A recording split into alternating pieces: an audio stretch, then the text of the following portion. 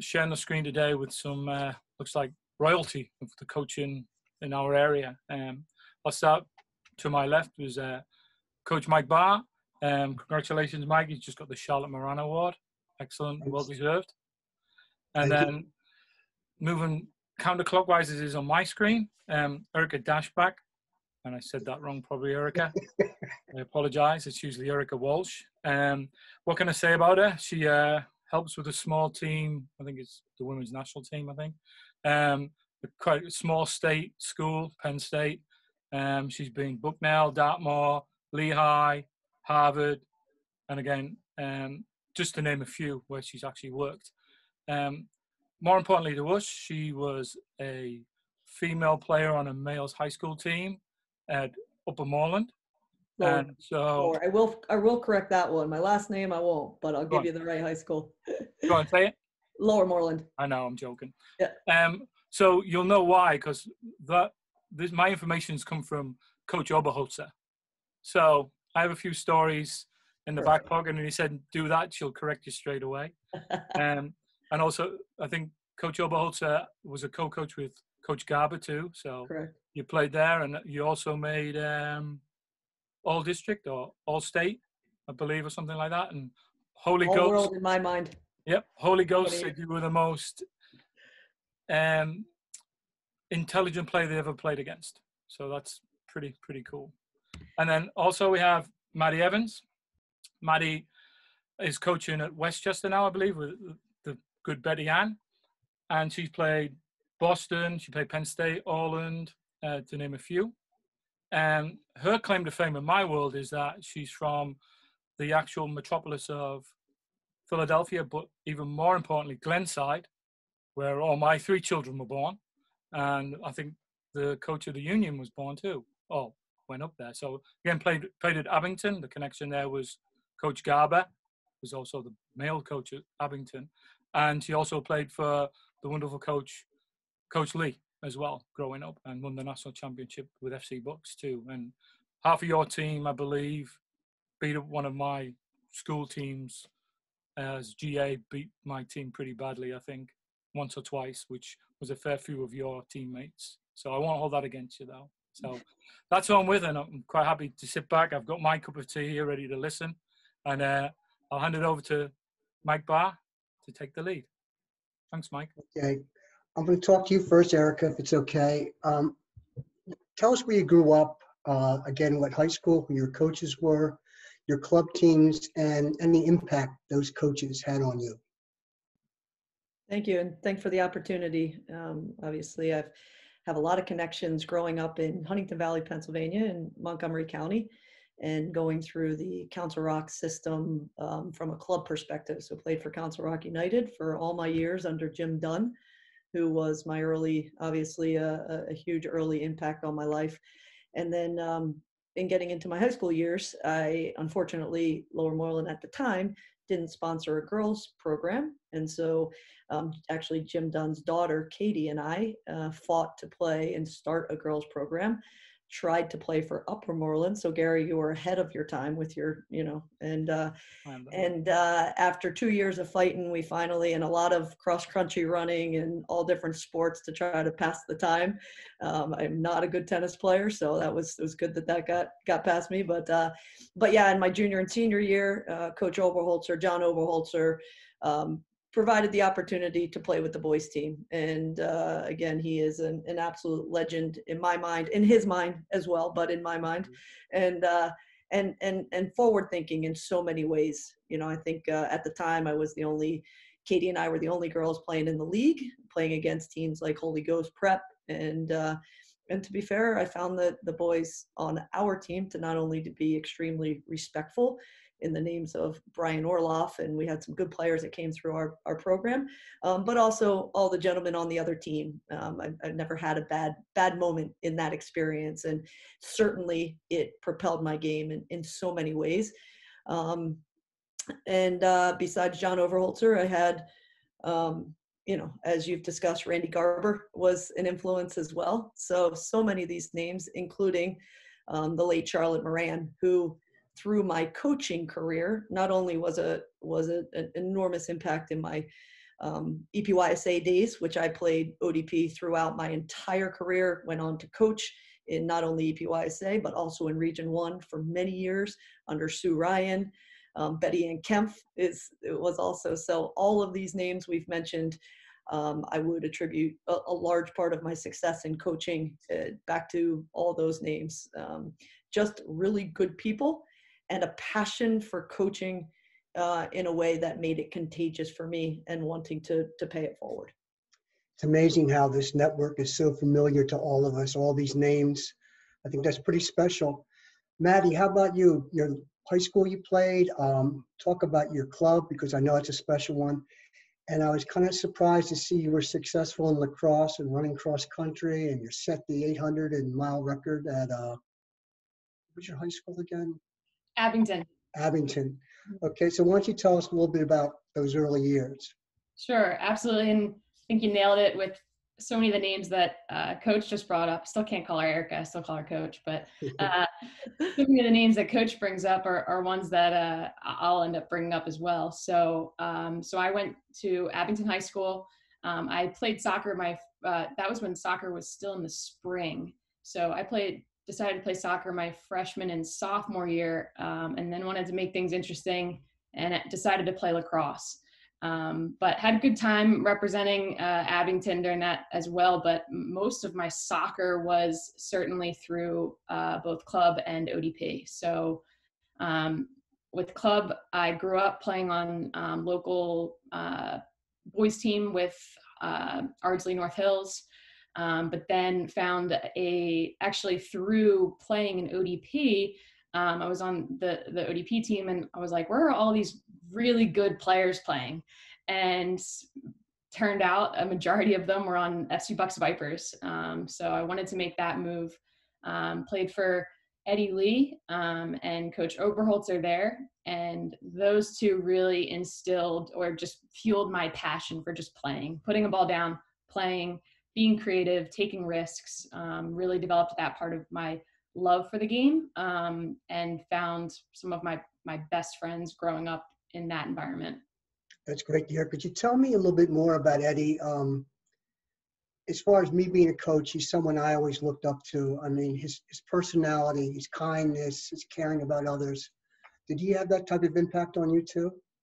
Absolutely. I would say he was a father figure to most of, or everyone on the Vipers. He was someone who, I mean, I just remember looking forward to practice so much. It'd be like in school, and whatever I had after school was great, but then it was like, get to Vipers practice at night. And he would always say, like 2 minutes left, and we'd be like, no, like, let's keep going. There was never, now I'm coaching in club and whatnot, and everything's like, oh, you're at an hour 15. It was just almost the, how unstructured it was lent to just this, it was so fun, just getting together and playing. And when he would hop in, that's when it got really fun. No one could steal the ball from Eddie. Same thing with Obi when we were indoors. No one could steal the ball from them. But just this joy around the game that certainly has carried through in all my years of playing. But no one like Eddie that I've ever been coached by. He's a great man. Erica, so you matriculated to William & Mary, and then I would think this coach had an impact upon you too, your coach, John Daly. Yeah, and it's interesting because even as you just brought his name up, I got a little bit of goosebumps just thinking about his impact on my life. I even actually get a little teary-eyed because at that point when I was, I certainly through my summers was coaching for EPYSA, doing the camps every summer of my college days, but post-college, my plans were to go on and to get a biology master's and to move on into the marine biology world. And by the time I was a senior, I had caught that bug a little bit more than I even realized. And I would attribute that greatly to Coach Daly. I've never met anyone with more passion, not only for the sport, but also for his family. And we were his family and continue to be his family. To this day, he is, as Maddy said, a father figure about Eddie. And he's a father figure, but also a very good friend and a confidant. and is absolutely one of the main influences on my life. But beyond just being an influence, he gave me a passion and a love that I didn't even realize that I had in myself as a player, and instilled that confidence to go on into coaching. Maddy, what about your college coach? What type of impact did she have on you? Yeah, she's all right. No, it's kind of amazing that obviously I always felt like I had this cool connection with Coach as well, being from local areas. I practiced many of like with Obi, we were in her Lower Moreland gym a lot of the times. So I always felt like this cool connection to start that I felt like I had throughout my 4 years with her. But what's neat is I don't think when you go through the college selection process that you really think about whenever you choose a school, I had 4 years with Erica, but now I've had a relationship with her since 2008 now. And I might just shoot her a text here or there. Always the person I would go to if I'm making a decision, soccer based, it's like this sounding board.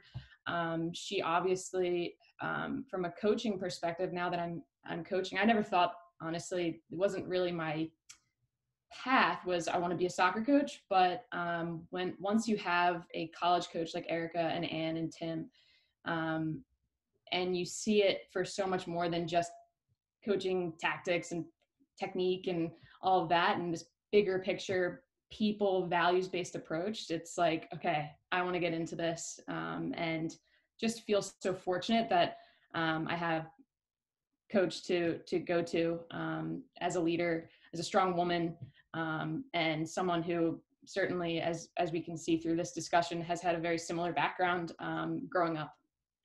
And that relationship still continues, I take it, huh? Absolutely. She's stuck with me. Yeah, it's pretty cool. You obviously start out as a scared freshman and intimidated, and then by the time you're a senior, you still are a little intimidated, but you realize, like, this is a cool relationship that I have for years and years to come. And it was wonderful to celebrate the marriage of Maddy and her husband, Brian, who was a great Penn State player as well, captain of their team, and watching their relationship grow through those years, and then reconnecting with Betty Ann Kempf at that wedding. And just, it all came full circle, standing there with her parents, just full of pride for Marion, just a perfect gentleman and a wonderful partner for her. It was just a really proud moment. It's great to hear. I can see the smile on your face too, Maddy. Erica, you mentioned, your success at Penn State is remarkable, but you brought up the fact that you like the idea that it's more like a family to you, that the closeness between the team and their success correlates strongly, but you like the idea of a family as opposed to just looking at it as a team and wins and losses. Can you describe that?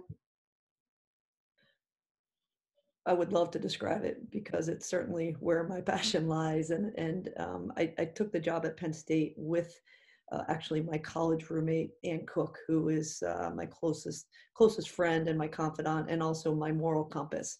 And when I asked her to take this job and work with this program with me, it came along with an accountability piece of who we are and what we valued, and the idea that it was not going to be a win at all cost, even though we were going to one of the most successful programs in the country. And so how we could eventually marry family and academics first with this winning championship mentality, and choosing a place like Penn State where you could combine all of those things. So first off, it was finding the right university where you felt like your blue collar background really fits. And second, it was bringing the right people on the bus, and Maddy Evans was one of the first. And third was shifting that culture to understand that what we stand for, what our pillars are. And then the final culminating piece was actually winning that national championship in 2015, and feeling that love for that senior that had played the least amount of minutes in her 4 years, as we did for the Herman Trophy winner for the National Player of the Year. And that was certainly beyond winning a national championship, a point of pride way beyond just raising a trophy, and one we continue to strive for to this day. So Maddy, if you heard of girls who were interested in playing at Penn State or had the opportunity to play at Penn State, would you highly recommend? Were there any drawbacks to playing at Penn State at all? Honestly, no. I would absolutely say if you have the opportunity, I think the word family, you bring it true. I think a lot of programs, teams kind of throw that word around lightly, and Penn State really doesn't. It really is. Even I'm how many years removed from the program, I still feel like I'm part of that family, which is really neat. So you almost, it's even more so, like as the years go by, they won that national championship, and I felt like I won a national championship. It was like the family piece is huge, and I think that part of it, and the way that the program and the coaching staff really do approach everything that they do with that mindset makes it that much more special, that much more important. It's so much beyond just soccer, and then the results come, and to be a part of that is really cool. That's great. Erica, would you mind describing Maddy as a player, a leader, individual, any quirks you may have or funny moments you can recall? How much time do we have? Well, one of the things that I'll share with you is over the quarantine period, obviously you work to try to get creative, right? And our pillars are attitude of a champion, blue collar, and united family. And so finding those student athletes of our past that embody all of those qualities, we reached out to a couple of our alums, and Maddy was the first one to come to our mind, and to connect our current team with a couple of our alums that really get it, and you don't always get it when you're in those 4 years, and I'm not sure you're supposed to, right? Because you don't know all the pieces that go into it, but once you go off, and whether it's into your chosen field or go into coaching, you start to have a better understanding of all of the dynamics and the challenges that coaches face in making a decision. And what I always appreciated about Maddy is one, she always took a seek first to understand mentality. Even as a leader in college, when she disagreed with the decisions, she's going to come into your office and she's going to seek first to ask and help to understand, but also have a strong enough mind to speak her mind and to lead her team. And we had so much respect for that approach, because ultimately as educators, that's what we want. I think all players think that their coaches want them to agree or always be on their side. And where I feel I feel as though the point of pride when a player really steps up and defends their position for their team and what they want out of their experience. And you're going, yes, even if you don't agree, you're going, yes, that is what we want out of our leaders. And that was Maddy through and through. She was an all-around player. And I say this to these young players, Maddy could play every position, and that is a compliment, but that is also a mental challenge when you are in a position that you're moved around, right? That you're so versatile that it becomes hard to find that craft of positionally being the right fit in any of them, right? And I think that for all players, for Maddy, she was so team first that, coach, I'll play anywhere, right? But then as you refine your craft, and she was looking forward to the pro league, she wanted to become more specialized, and she did. And we fit her into this program, and then she became the most important piece for our system, in that incredibly reliable, used her voice and used her leadership to get the work out of her teammates, to inspire her teammates, but also intelligent enough to guide them and show them what she wanted. Led by example, but I honestly, and I'm glad she's on and she knows this, I cannot say enough about the young woman at 21 years old, but even how more proud we are at the young woman that sits with us today.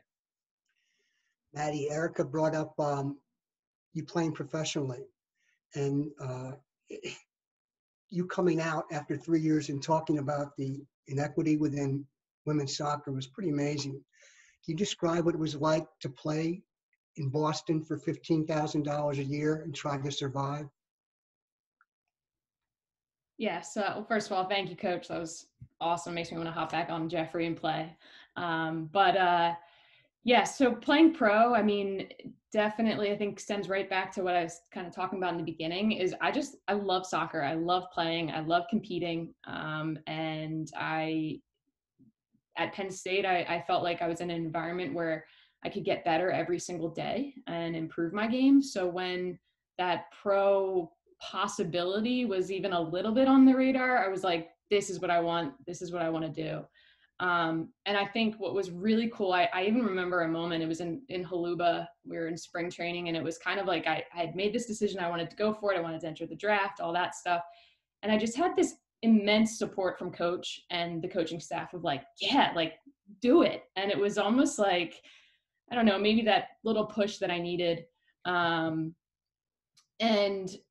I think once I was there and I had finally, signed that first contract for whatever it was, I had, ever since I was little, I said I wanted to play pro soccer. And so I kind of just really enjoyed that. And while I got further and further removed from graduating from Penn State and, getting older and in my 5th year of playing and feeling like I had gotten so much already from that experience, it was okay, maybe I go do something else. Sure, would love to make some more money. I would love to continue playing soccer until I'm whatever. But to finally play professionally was really a dream that I'd always had. And I felt like I tried to stay in the moment as much as possible throughout those years, and met so many incredible people, built so many wonderful relationships, traveled all over the country, the world. A lot of fun. Okay, so Erica, are you finding more of your recruits now thinking about playing professionally much more than you did before the last 5 years? Are they coming in there looking to play professionally?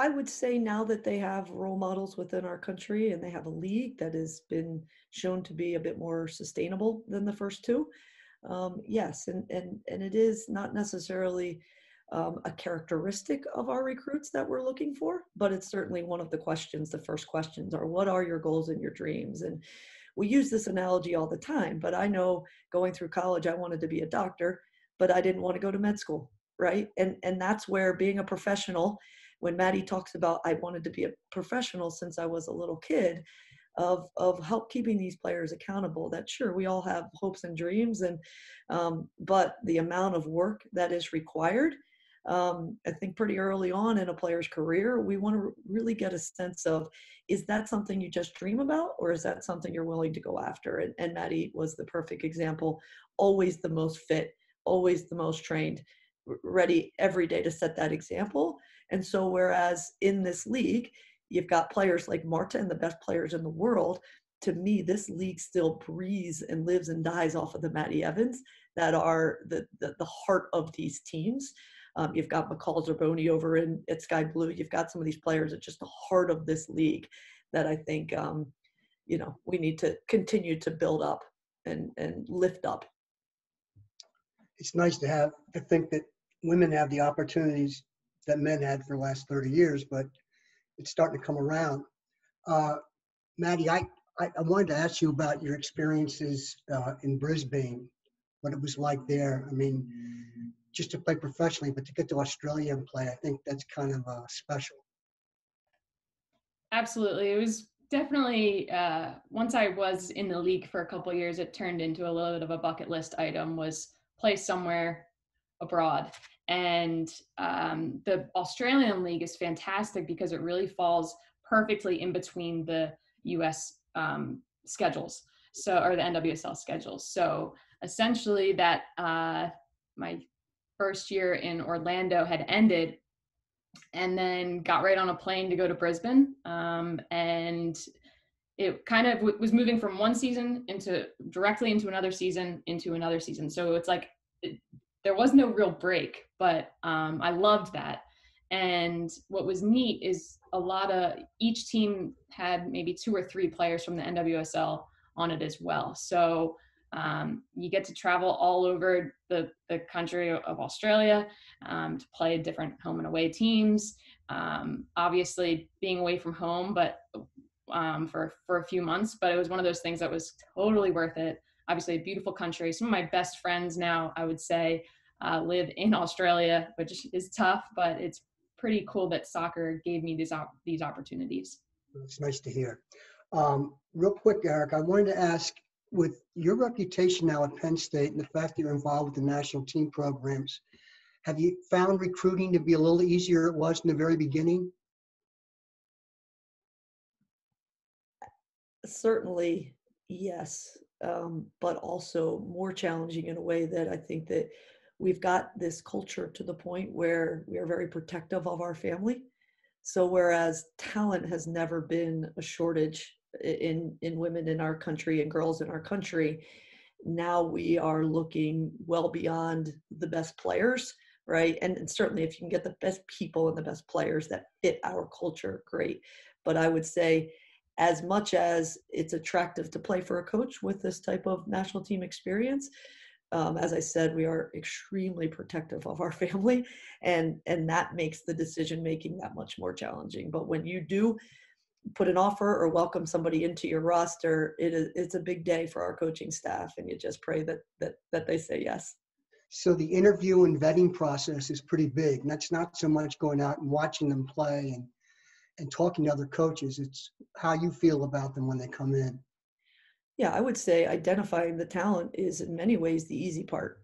You know, I think what players don't recognize and understand is that it's much of the stuff that they do off the ball. It's brilliant to have a great touch and be able to do things on the ball, but at this level, it's more about mastering spaces and an understanding and awareness of space and off-ball movement. It's transition moments, and again, that's a little bit tough to pick up in club games, because if that's not a point of emphasis on your coach, well, then can their mindset come around? Are they sharp enough? Are they quick enough of mind to be able to pick up those concepts? And to Maddy's point about Eddie Lee, is because they played, because they had this joy, it's somebody like Maddy and many of those, Jen Hoy and those players that came through, they had that in their game, because there is something to be said about just roll the ball out and play and find those moments. And obviously the other side is just watching all of their mannerisms with their coach and their eye contact and their, as we're all doing, we're coaches. We shake our head, we reaffirm the conversation, and that stuff matters to us, as does social media and being respectful to play people and lifting up other people. Okay.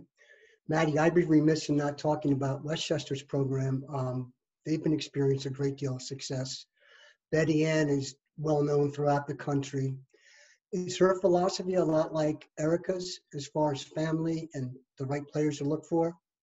Yes, and I think something that Erica had mentioned earlier, I was like, well, that's something that I could hear Betty Ann saying, is just really valuing the education side of coaching and teaching, and looking at it as a bigger picture experience again. So absolutely. And I think I'm in my 4th season at Westchester, which I can't believe it. Feel like I was just on the phone with Erica the other day, trying to make my decision. Like, do I do this? Should I keep playing? Whatever. And I think it was one of those things that coming full circle really helped me, getting that, Betty Ann's connection with Erica, just having all of these things kind of come together. It felt right. And if those value system makes it so much, when you're working with someone who values the family, the culture, finding the right people, obviously the soccer player piece as well, but certainly the same things. And I learn a lot from Betty Ann, enjoy working with her, and certainly seek common threads from coach as well. Down the road, do you see yourself as being a head coach at a college? Maybe. I'm really enjoying my role right now. My focus right now is learn every day, get better as a coach every day. And fortunately, I'm surrounded by some fantastic people who are helping me do that. Okay, Erica, here's your chance. Give me some memorable moments with Maddy, not necessarily something great she did on the field or anything else like that, but something that you'll remember, or maybe her teammates will remember for the rest of their lives. Where to start?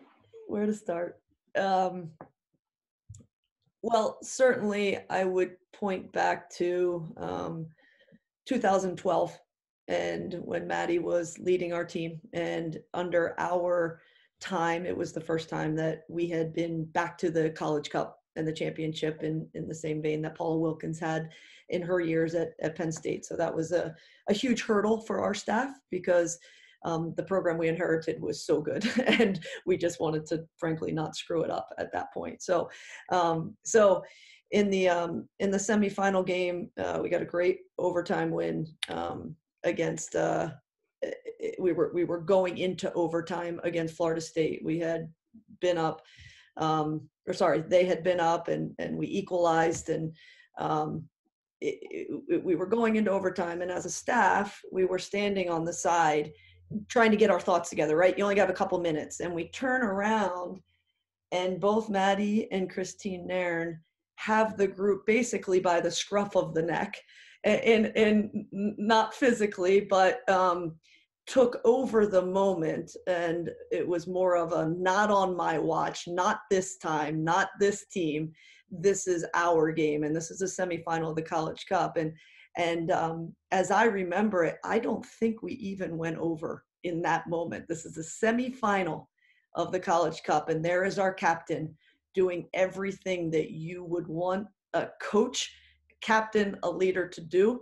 And at that point, there was no doubt in my mind we were winning that game, no question. And I felt sorry for Florida State, to be honest. So that was a moment. I'll give you a little on the field. Maddy, we laughed about this not that long ago, and Maddy knows where this is going. Nobody could dominate a 360 on the ball like Maddy Evans. And you think, what the heck is a 360? It's exactly what it sounds like.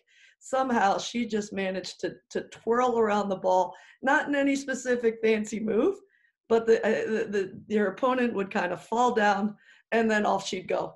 And it was for us, we always got a laugh from it, and we always talked about it, but apparently we had never shared it with Maddy. And so a couple of years ago at our camp, we got talking about it, and Maddy goes, wait, what?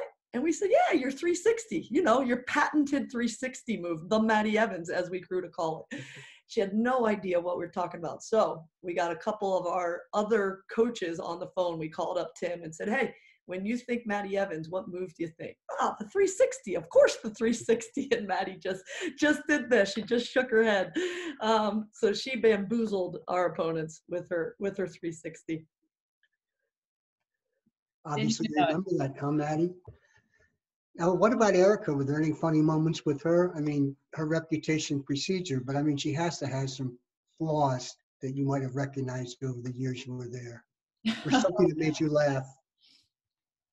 Well, something that I still admire about Erica is she could be this like goofy, laughing, like funny, just coach. And then you get on the field to train and you're working defensive stuff and you're like, whoa. And I think it's this crazy, I mean, to be able to balance how she does, I want to figure it out.